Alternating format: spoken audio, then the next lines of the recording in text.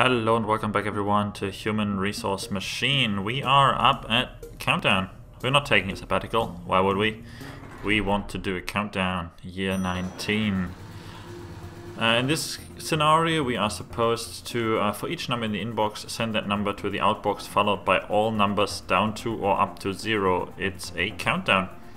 So you got some new commands, blah blah blah. So essentially the idea is you get a 6, you send out to the outbox 6, 5, 4, 3, 2, 1. And I think even 0. Yeah. And yeah. So what my solution says is you take from the inbox, you copy it somewhere, as you have to save it, store it somewhere. Then you outbox it immediately. Then you copy from 0. If it's already 0, well, you don't do anything, so you don't have to outbox the 0 apparently. Couldn't remember that. So you go right back to the start. If it's not 0 and it's not negative, you bump minus. If it's negative, you bump plus. Remember, you have to go either up to 0 or down to 0.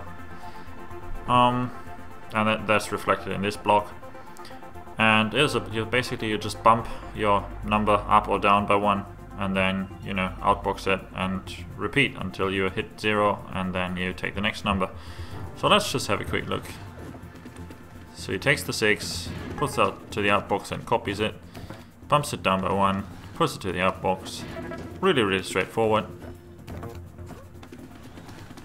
Maybe a little bit faster. 3, 2, 1. And we hit 0, so we outbox that as well.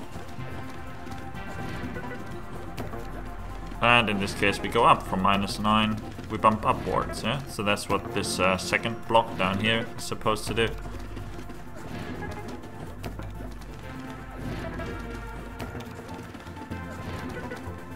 And so on and so forth.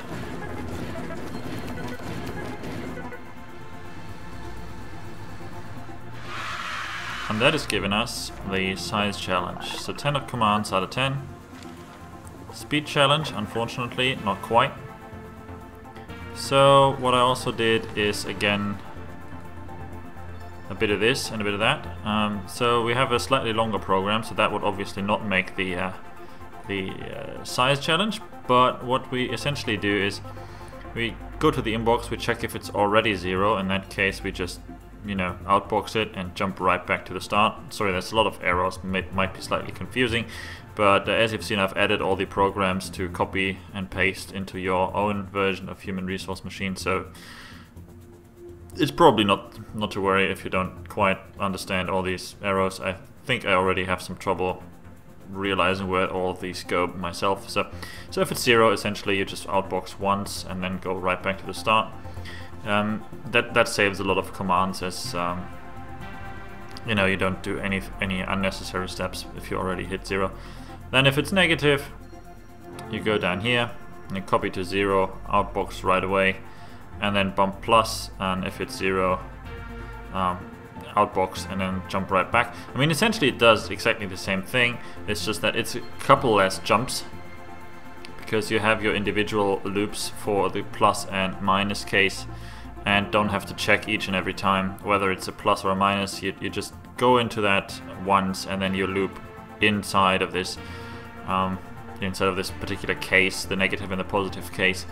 It takes more commands, exactly 50% more commands actually, but it takes less steps when you actually execute it. So as you can see here, it does exactly the same thing. We copy the first number to the 0, we bump upwards, bump downwards in this case because it's a positive number. Next one is a negative, so we bump down, and let me actually slow that down a bit. So we are now in this negative case, and so we'd never have to check again whether or not it's a negative number, which the other one did every time. So therefore this takes at least one check less each and every loop, and since we have to loop a lot, that saves us quite a lot of commands.